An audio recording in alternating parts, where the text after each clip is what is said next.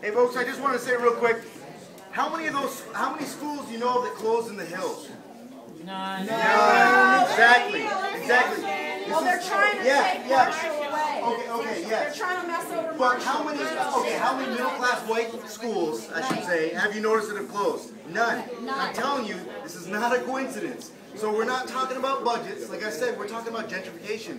And, you know, our lives, one day, our lives are going to flash before our eyes, and we just got to make sure it's worth watching. There's going to be things we're going to regret in life. Today's not going to be one of them. We're going to stay, and maybe we're going to get a trespass charge or something like that. But you know what? We have a real opportunity to keep these schools open. It's happened in the past, and it is the only way to win.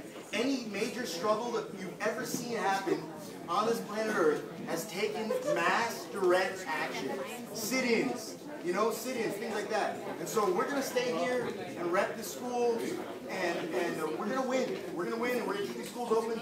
And the last thing I'm going to say is, get present what it will feel like when you leave here and the school is open, and you know that you've been caused in the matter of saving your schools. And that's what we're about. This is like, you know, living. Let's be up to something, all right?